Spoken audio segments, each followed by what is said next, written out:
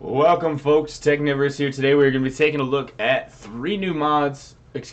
technically four new mods for the Ender 3 V2. These are all control knobs and they are designed in Fusion 360. So we'll take a closer look and I'll get you those files. We'll jump right into it right now. Technivorous channel is brought to you by these fine Patreon supporters. Check us out on Patreon at patreon.com/technivorous. Alright, and here we have our four knobs. I do plan on doing quite a few more knobs than this. I do have the generic knob, which is basically a copy of the original Ender 3 knob, Ender 3 V2 knob. Then I have a couple of variations. This biohazard variation is pretty nice, and this one is listed under trifecta, but my favorite of the four is this one right here, and this one's listed under the rotary knob. I printed this face up like this with support. I had no problems. It came out really, really nice, although I think I'm going to flip it around and do another version with another knob actually around this, a wheel that'll rotate as I spin it. Well, let's jump over to my printer and check this out because it's actually really, really cool how it works, and we will take a look. So it's a pretty accurate fit with these guys. It is pretty tight, but they fit pretty well, so they come on and off relatively easily. Do take a little bit of wiggling, but let's go ahead, and I recommend doing this while the printer is off because you're going to be pressing on this. If you do this while the printer is on, it will press buttons and do things that you don't want it to. You can end up turning your printer to Chinese or something like that, and that is obviously not optimal. So let's turn the screen on here, and I will give you a quick preview of how this works. So basically, obviously, you have the click in the middle, and then just this knob which scrolls through all your options. So let's go back. I like it better on this side, on the right side there. So prepare, and yeah, I mean, pretty simple, pretty cool.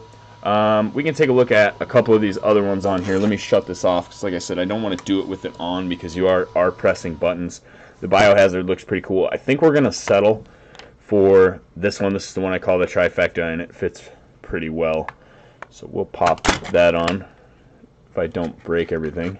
I knocked my mount loose. That's okay. That's okay. I need to tighten that up back there.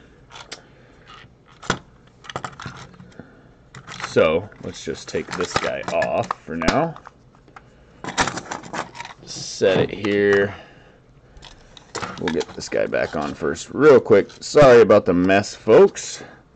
Stuff can happen, obviously. There we go.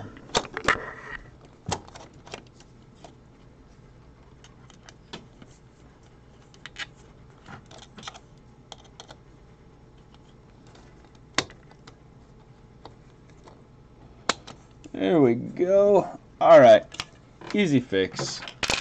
Pop this guy back on. So these mods are going to be available at the address down below, as well as all of my other mods. They will be linked as well. So if you want like the side mount spool, the left side screen, any of that stuff, those will be in there as well. So thanks guys. Don't forget to leave a like if you like these knobs. If you have any variations or anything, I'd love to see them. So feel free to throw those up on the Thingiverse, and we will see you in the next one. Well, that's it guys. That's going to wrap up this video. If you've noticed the shirt, the merch is available. Go ahead and check out the Teespring merch link down below. It won't be available on a channel store until I reach 10,000 subscribers, and so far I am just about to hit 5,000. So it'll be a little while, a couple more months before you see this on the actual channel, but they are available now. I have a couple other designs. Feel free to pop over there and check them out, and know that any purchase through the Teespring site definitely helps to promote our site here and increase the channel's ability to make videos in the future. So we appreciate all your support. Don't forget to check out the Teespring link, check out our Patreon link, leave a like on this video, and hit that subscribe button because we have a lot more coming at you in the coming days.